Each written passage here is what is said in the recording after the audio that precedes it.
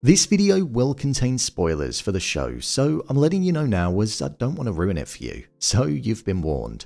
Following what was an absolutely eventful episode of Shogun in the 7th installment, the 24 seconds that we yearn for every week after the episode's been released has finally been given to us. And that's the trailer for the next episode, episode 8, with there being a lot of suspicions being raised about if Toranaga actually had a secret plan and if Nagakado's death was essentially in vain because he wasn't filled in with the information. There are elements of the story that could well be pointing towards that. With episode 8 being titled The Abyss of Life, there's one character in particular that sees life as an abyss, and that's Mariko Toda. So I feel this episode is going to be one that focuses on her arc a lot, and for the many people that know what's coming, that means this next episode could potentially be the biggest one yet. So I won't hold back any longer, let's get into the video and break down all that there was to take away from the Shogun episode 8 trailer. So the trailer for the next episode opened up with a shot of Lord Ishido speaking with Lady Ochiba and putting a proposal towards her. He said the line, "I propose we strengthen our bond through marriage." I'm not gonna lie, when looking at the facial expression that Lady Ochiba had when he said that, it looked like it was the last thing that she wanted to hear in the world.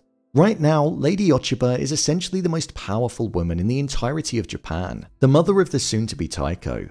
We saw a couple of episodes back what she had to go through in order to give the former Taiko a son, and it seemed like an experience that she absolutely despised. So I would imagine that now that she has that sense of freedom and the ability to wave power over people as she pleases, and as she has been doing, I don't think that she'd be willing to marry Lord Ishido, as it's something that she doesn't really need. Yes, it might strengthen their stronghold and look better when in front of the people that are in support of Lord Ishido, and also help Lady Ochiba when it comes to trying to get loyalties which are in her best interest because she fears that her son and her life will be in danger if Toranaga breaks through the gates of Osaka, but I don't think she will. Lord Ishido is infatuated with Lady Ochiba, and I feel this is something that we'll continue to see being developed in the next episode. She currently controls him like a puppet master controls a puppet, and that power dynamic that she has at the moment is something that she won't want to part ways with. It's also said in the novel that she always loved Toranaga, and within episode 2 of the show, when on his deathbed, the Taiko said how Toranaga almost ended up with Lady Ochiba. So her love essentially lies with somebody else and not with Ishido, so I think she'll decline the proposal. The next part of the trailer then took us back to Izu, where we saw that John Blackthorne was speaking with Mariko as an army was getting ready and it looked like they were going to be going to Osaka. John Blackthorne said to Mariko, "Don't go to Osaka," to which she responded by saying, "My allegiance forbids me from doing anything else," showing that her loyalty to Lord Yoshi Toranaga is the thing that she stands by the most and values above all else. It seems as though the death of Nagakado hasn't necessarily had any negative consequences on Toranaga, and that he could still be getting marched to Osaka under the watchful eye of his brother Saeki Nobutatsu. There are a lot of theories going around at the moment about Saeki and Toranaga potentially doing the Trojan horse approach on Osaka, and that could well be the case. They could have made out like Toranaga was going to be taken in as a hostage, but then once inside the walls of Osaka Castle, unleash havoc on everybody that's within there, providing a slightly different approach to Crimson Sky. This would make Nagakado's death be something that was in vain, and because Toranaga didn't tell his son, he ultimately would have died for nothing and not been able to battle like he always wanted to. This is something that is very much up in the air at the moment, but it is most definitely a possibility that could be on the horizon. Let's remember as well, John Blackthorne is one of Lord Toranaga's most trusted men. I don't think there's anybody that Toranaga actually trusts more at this moment in time, because John has saved his life on several occasions and sworn loyalty to him several times too. One of the last things that John Blackthorne said was, "Behold the great warlord, the brilliant master of trickery," when he got up and walked off. John Blackthorne was openly speaking this in Portuguese, well, English, but Portuguese in the context of the show. Something which only Mariko would have understood who was sitting there.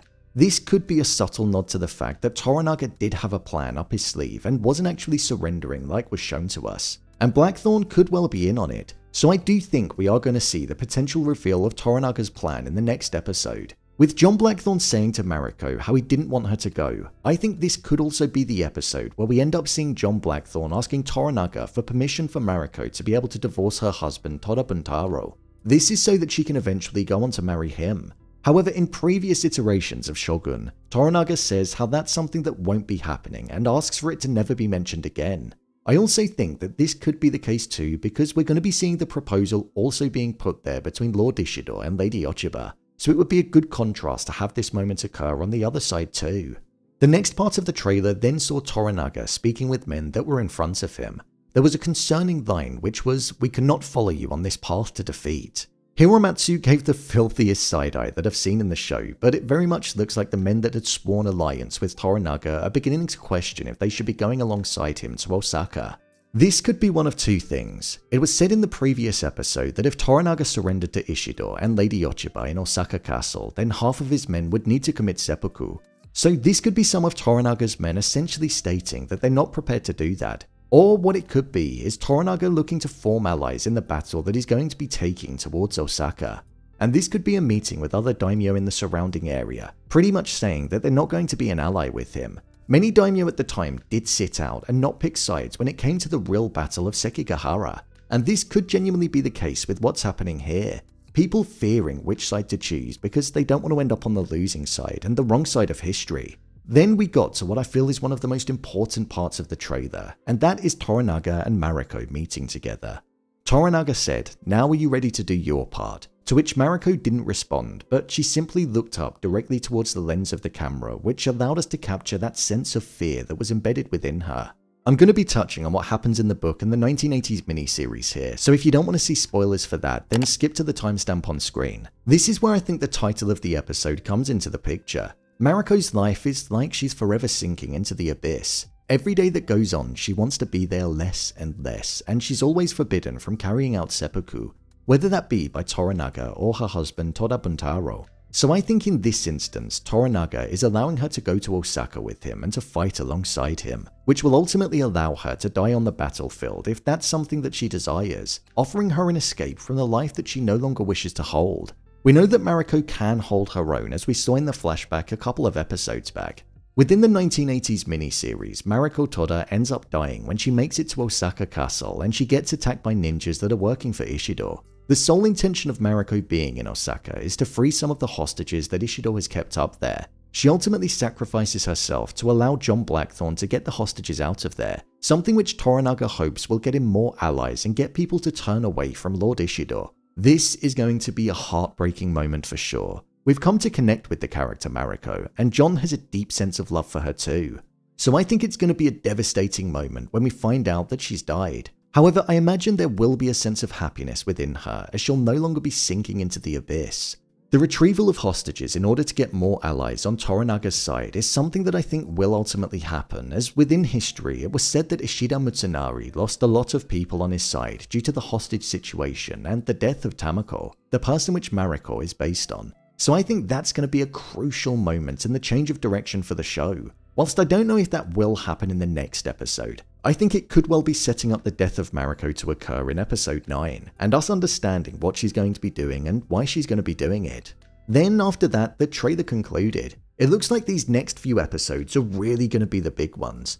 We all want the battle, and I believe this show has provided such great context for the epic battle of Sekigahara that we'll hopefully see on screen. Lord Toranaga and Lord Ishido face to face on the battlefield with their men just giving it their all. I can't wait to see what happens in the next episode. You just know that it's gonna be a good one, as every episode is. So, there you have it, Shogun Episode 8 Trailer Explained. If you want to see more videos on Shogun, then click on the card in the top corner. I've been covering every episode of the show and I'll be continuing to do that until it concludes. So if you want to see more, then head over to the channel where you'll find a playlist. What do you think will happen next? Let me know your thoughts in the comments below. Thanks for tuning into the video and I'll see you in the next one.